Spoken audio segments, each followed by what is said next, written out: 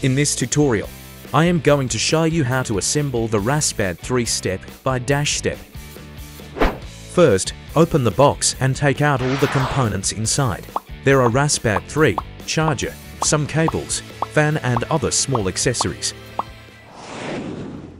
Now flip the RasPad over and use the included screwdriver to remove the fixing screws.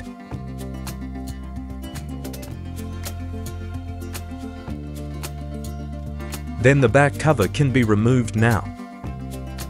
Insert the micro SD card board into the Raspberry Pi. After that, secure the Raspberry Pi with 4M to 0.5 by 4 screws.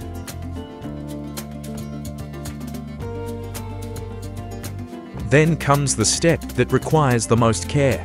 Gently pulling up the tab with 2 fingers and insert the FFC cable completely without any tilt.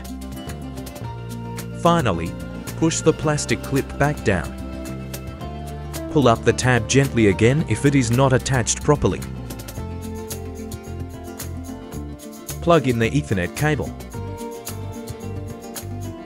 You may need to use a little force to plug in the USB to USB cable. In the kit, there are 2 micro HDMI cables. The shorter one is plugged in first. Then plug in the longer micro HDMI cable. Finally, plug in a Type-C cable to power the Raspberry Pi. Insert the acceleration module for the RasPad's auto-rotate function.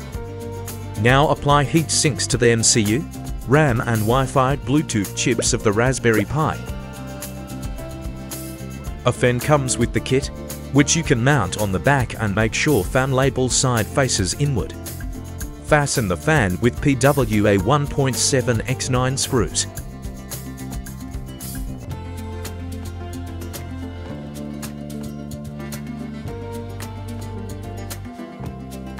And then plug the fan cable into the main board.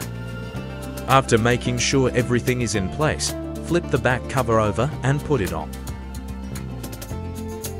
And secured with them to 0.5 by 4 screws.